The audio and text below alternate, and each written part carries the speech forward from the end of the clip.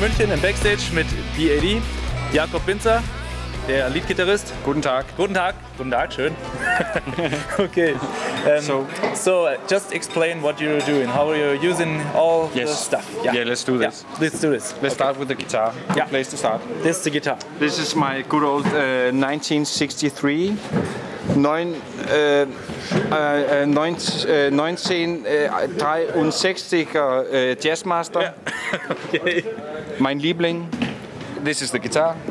Yeah. And it's a Sennheiser wireless, just normal stuff that you could buy in any store. And now we will move over here. Yeah. And this is my pedal board. And I have this MIDI switcher. You can see that we have presets.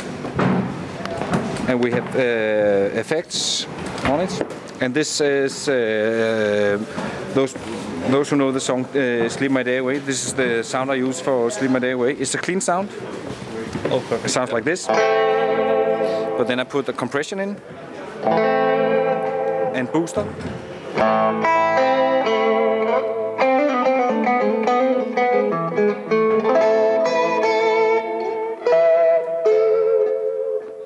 I'll show later the effects. Yeah. And we have a TC tuner. We have a Dunlop rack mounted. Is it modified or it is a rack mounted wire? Yeah, rack mounted wire. Yeah. Boss volume pedal stock. This is a whammy pedal. This is the new thing I have this year. Yeah. And I just put it for 1 octave up. And this pedal is fucked up because you can't put it in neutral, or say you live like now it's off. And listen closely now. And then I step on it. Oh, okay. What is the matter with this pedal? And you can't put it into the zero. No. Okay. Fuck it. So Okay. an expression pedal for the delay. Okay. Oh yes. Yeah, it is just for the amount of delay. Yeah. Okay. Okay. It's the amount of delay.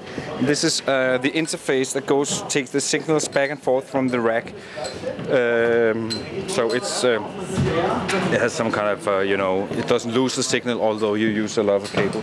Yeah. And you switch all the stuff by yourself, like solo volume and stuff like that. I switch everything by myself. Okay. Sometimes if we play outdoor shows and I'm way out on the ramp, then my tech he can change the programs. But otherwise I do it myself. Cool. And I sing my own vocals as well. Yeah. Okay. So while we're here, we have new cabinets. Yeah, you've got new cabinets from new cabinets this year. Black Star. Okay. And they. Vintage 30, like. Yeah, vintage 30s. Yeah. And they're very good quality, you know. Yeah. Heavy shit. Solid shit. So when I'm done with these, I'm gonna burn them, and they're gonna burn for like half a year. Half a year. Like winter. Yes. Okay. winter in Denmark. Okay. Cool. So there we got the rack and the amps. So we start with the amps over here. Okay. Here we have 3 JMPs, 100 watts from around 1980. Okay. One channel. The model is called 2203, and I had these the last time, and I will probably have them the next time. Okay. All right. So I used 2 of them, one for dirty, one distorted, one clean, and one spare. Okay. And they are completely identical, all of them, and they're stock, and they're not modified. Nothing. Not modified, nothing at all. And you switch solo volume and stuff via the rack. I switch, in the rack over here. Yeah. Okay. Okay. Here we have the wireless. Here we have the power supply. Yeah. And with the interface. This is custom built for you. This is really cool. Yeah. This interface is built by Skrydstrup in Denmark. Yeah. He builds racks for a lot of people, and it's really good stuff. Yeah. So I have 3 amps going into this. Yeah. And then it all goes to one cabinet. Then it goes a signal out to the TC. Yeah. Which goes to the slave amp. All right. And to the effects cabinet. So all delays and modulation effects go through the TC and out in the effects effects cabinet. Okay. And you got that one. Yeah. And here is the effects. Pretty basic stuff. This is the first pedal I bought. I was 14 years old. Okay, good decision. Yeah. So it's a vintage one, as we see. Yes. Yeah. It's all original. Has my name on it. It's, And this is the pedal I use for Monster Philosophy. Yeah. It's just this and the Marshall, really. Okay. And the booster for the clean sound.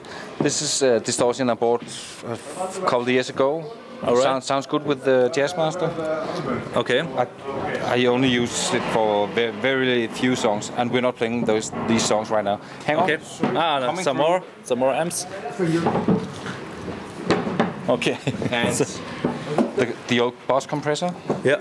Which I use for some clean sounds. You use for okay. Yeah. So it's the one you switch for Sleeping My Day Away. Yeah. For instance. Okay. The train sound consists of my Jazzmaster, my compressor, the booster, and then the clean Marshall. All right. You still boost it with the micro amp? Yeah. Ah, okay. And then the TC delay. All right. And but that's live. I've done this for years and years and years.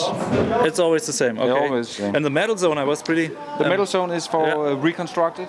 Okay. And I have a DI out in the rack here. Yeah. And it's just the guitar to the metal zone, and then straight to the desk, the mixing desk. That's weird. No amp in between. Then that's something we didn't expect. It sounds really artificial, flat. Yeah. You know. So like the 90s. Yeah. Sound. It's the way I recorded it on the album back then. Ah, okay. So.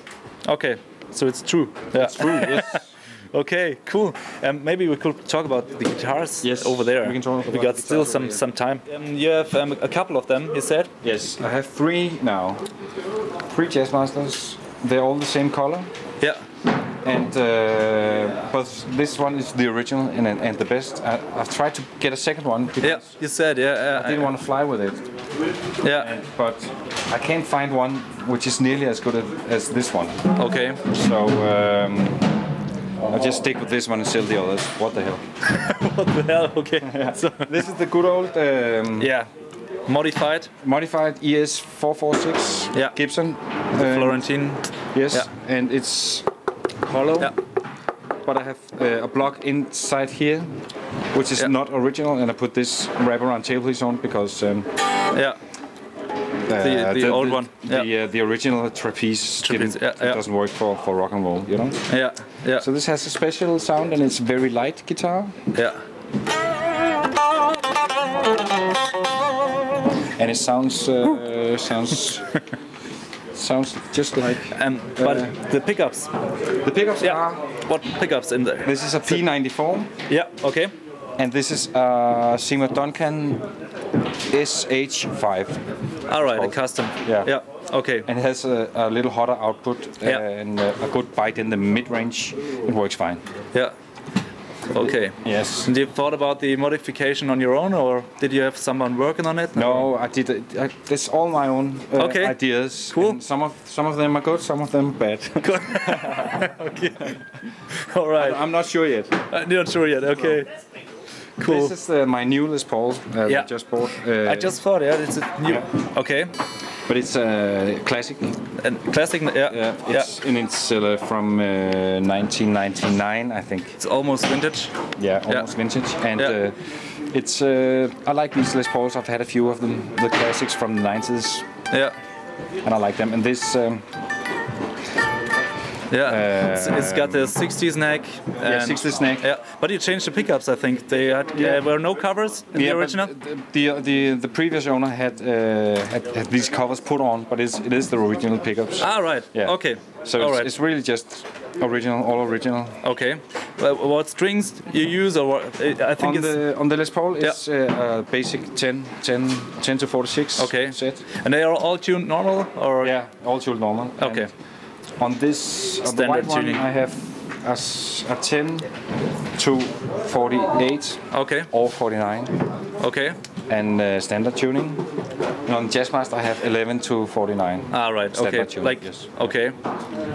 So cool, okay. Pretty basic. It's pretty basic, yeah. And you got an acoustic there, as well. Yes.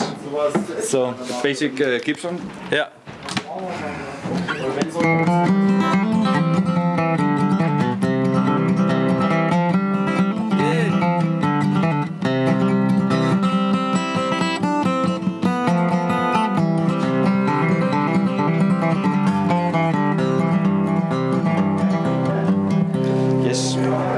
It's pretty good. Cool.